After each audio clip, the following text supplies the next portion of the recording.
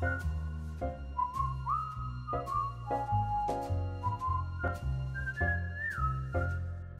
kids, miss me? Welcome to a new exciting episode of Pulp today. I took a few weeks off to get COVID. Vodka's a good treatment for COVID, you know that? It's really not. But it didn't kill me. Me and Fred Nietzsche can have an argument someday, that's not how it's pronounced, about whether it made me stronger. But I'm back and drinking and reading for you, as I was before. We'll be drinking more. Today's book, did you miss me? I already asked that.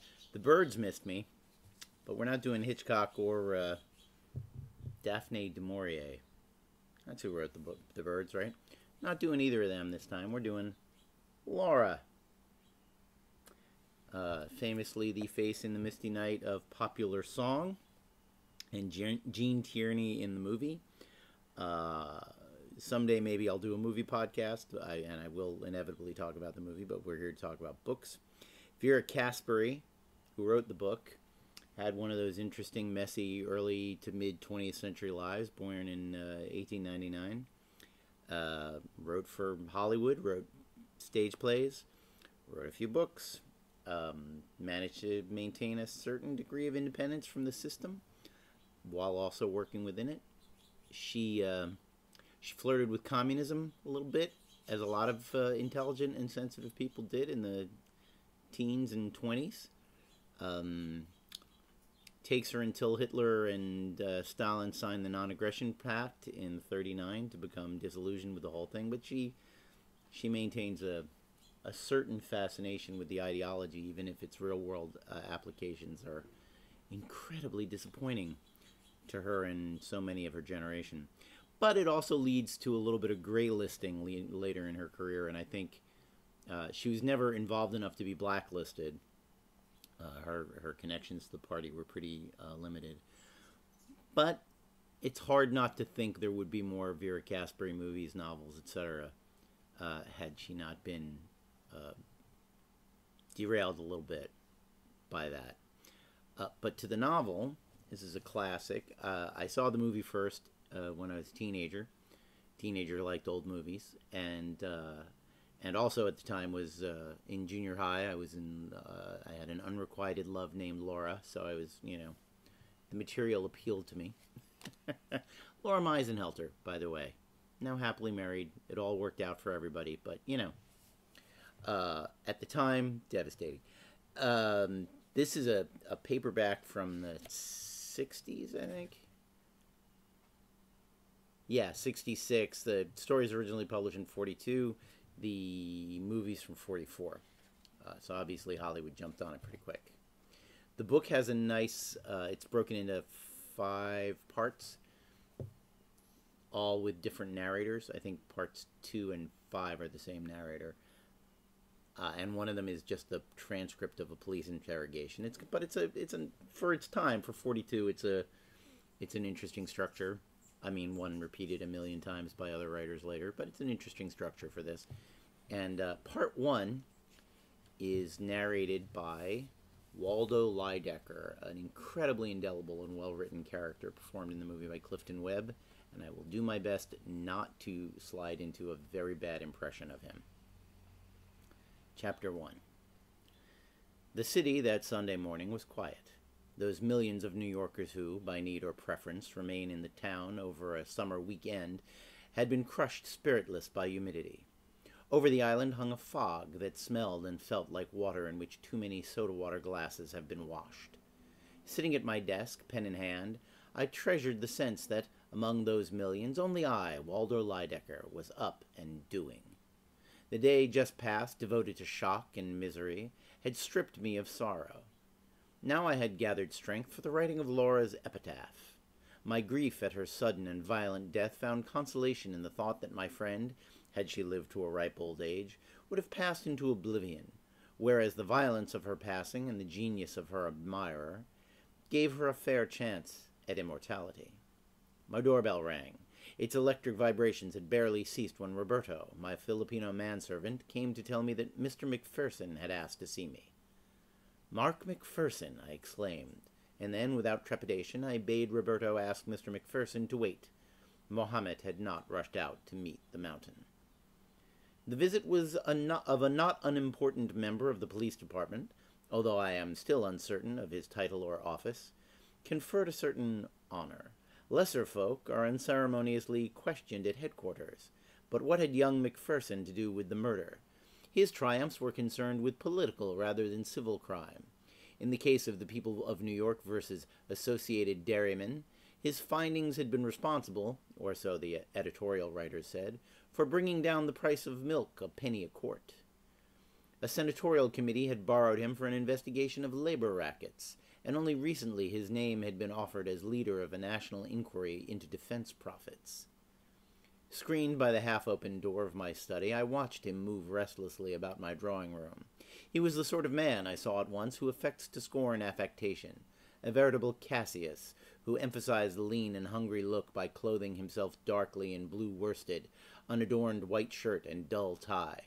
His hands were long and tense, his face slender, his eyes watchful, his nose a direct inheritance from those dour ancestors who had sniffed sin with such constancy that their very nostrils had become aggressive.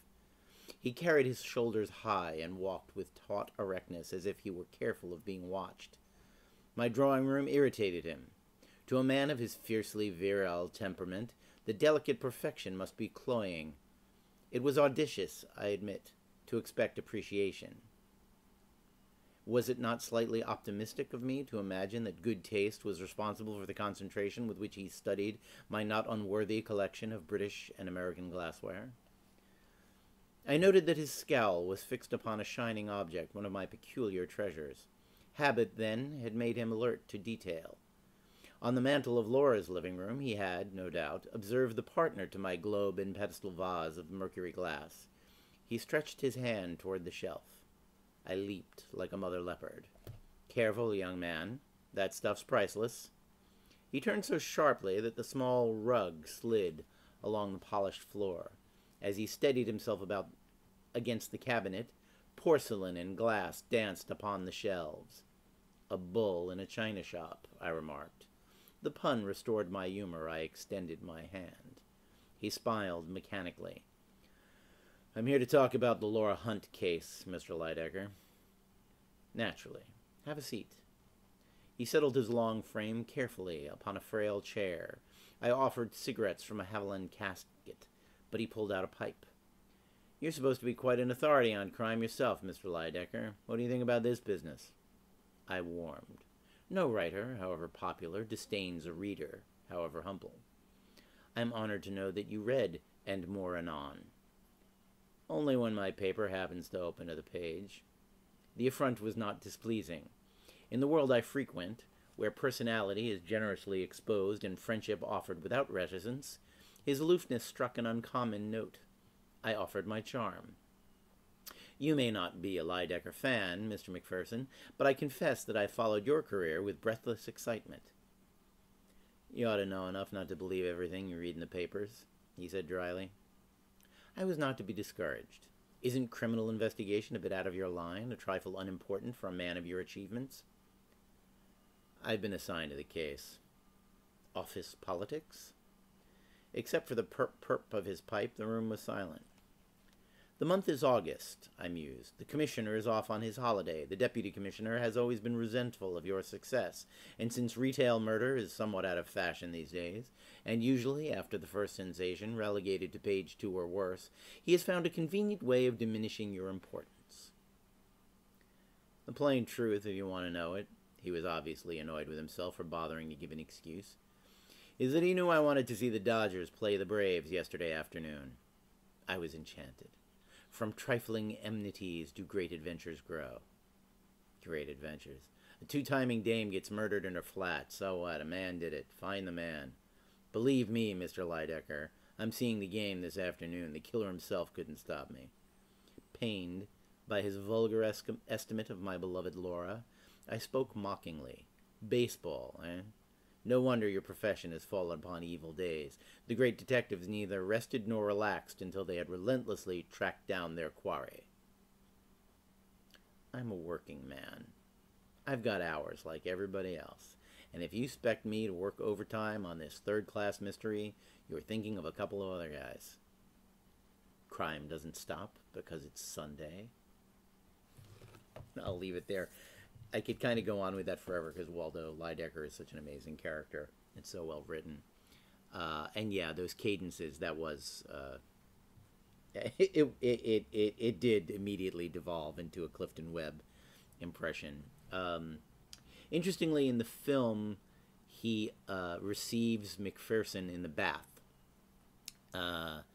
And where that comes from is later on you learn that the first detective that interviewed Lydecker found him in the bath, and he did not get up from the bathtub to talk to the guy. And I can understand why the screenplay adapter, whichever of the ones who did it, made that decision, thought that was just too priceless a thing to leave out of the movie. Also worth mentioning in the backstory of the movie that Clifton Webb, who played the part, hadn't appeared in a film since 1925, and this is 1944. It is believed he was blackballed out of the industry because of his homosexuality.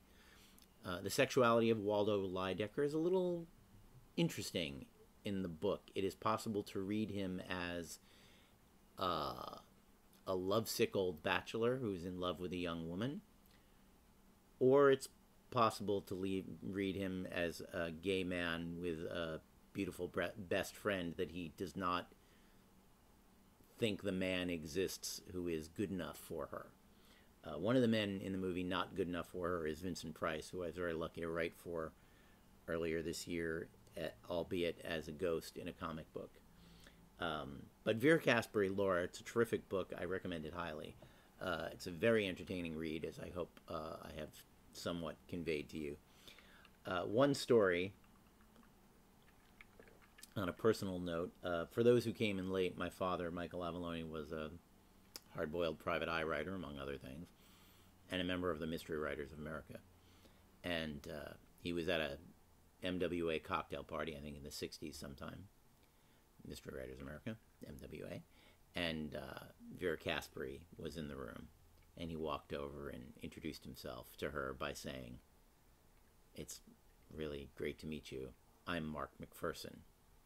And she said, "But of course you are, darling." Which is so classically my father.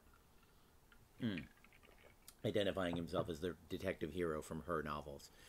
I also couldn't help notice in the description of McPherson that I am wearing exactly what he is described as wearing in the book, which was not intentional. I didn't read this piece before I was familiar enough with the first few pages. I didn't reread it before recording this. But go out and get the book. Watch the movie if you get a chance. It's terrific. Some kind of awkward lyrics were put to its beautiful main title theme, but, Sinatra can put it over. And on that note, see you next week. COVID be damned. Thanks for listening.